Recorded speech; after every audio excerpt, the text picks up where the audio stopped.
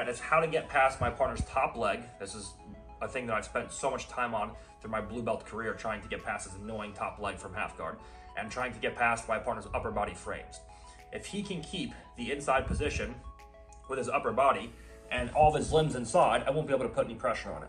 So my goal is to find ways to get past this upper body position and get to a situation where I can either pass by getting to a chest-to-chest position here, where I can dominate the upper body inside position,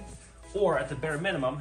switching my hips to get past his knee shield and getting to this over back grip, where now from here I can go into various passing methods like so, or submissions, or of course going in and using this